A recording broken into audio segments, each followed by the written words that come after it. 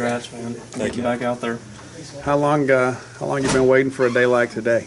Been waiting for it for a long time, just about my entire life. You know, sitting out last year and everything, it made it everything today bittersweet. So, really humbling experience out there today. Really enjoyed it.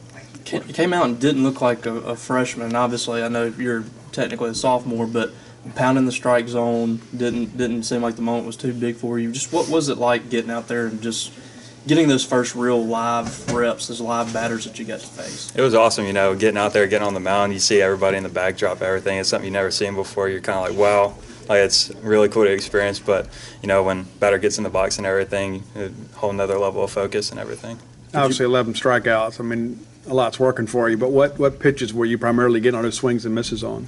Kind of all three were working pretty well. Going into it, I just knew I wanted to really have a three-pitch mix going into it. Just kind of really establish a fastball command, so that fastball was a really big pitch for me today.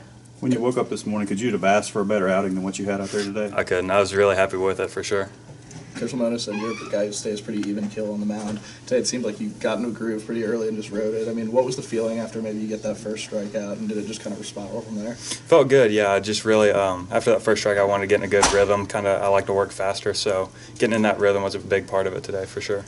I know Coach kind of has you guys on pitch limits early due to the weather, and it's early in the year, but how much more did you have left? How much more do you think you could have gone out there and done today? I mean, I think I had an easy 2 or 3 innings left in me.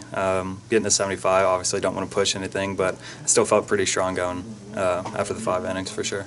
After an outing like that, what do you look at and say you need to improve on? I mean, is there anything coming out of this game that you think I need to do better, or is this like, no, I just need to do this every time kind of thing? Obviously it happens, but like working behind some batters, you know, I had a few batters, I got 2-0 and everything, but really getting that first pitch strike I think is something I'd like to improve on. Get close to 90% first pitch strikes is something big goal for me, so that's probably one thing I'd look at.